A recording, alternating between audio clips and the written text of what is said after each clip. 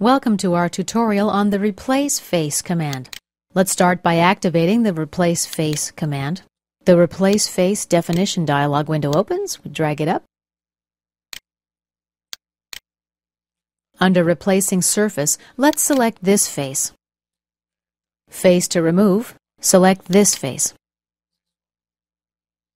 We can reverse the direction arrow if necessary. Click OK. Let's expand the Part Body branch. Double-click on our new feature.